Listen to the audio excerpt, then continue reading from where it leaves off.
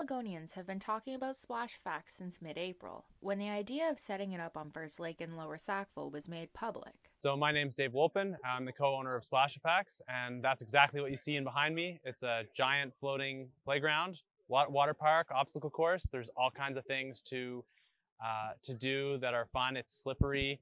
It's bouncy. So you can do just about anything. There's all kinds of different obstacles to get through.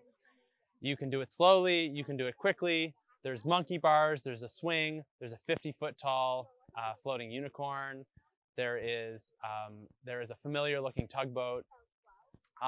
There's all kinds of different obstacles. But starting this Friday, the floating obstacle course and playground is ready to welcome people to its location in Hammonds Plains.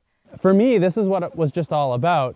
It was like, when I think of this, I can't not smile. Like, who can't smile at like a 50-foot tall unicorn?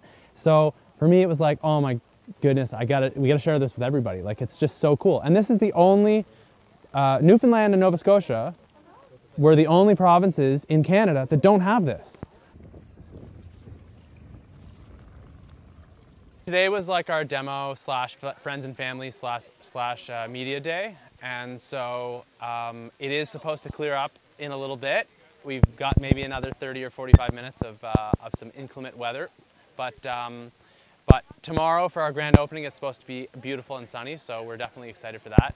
But this is fun, rain or shine, as long as we don't have thunder, and that's why we're not in the water right now. After a slight delay due to thunder and lightning on Thursday, the Chronicle Herald got a sneak peek of what you should expect at Splashifax.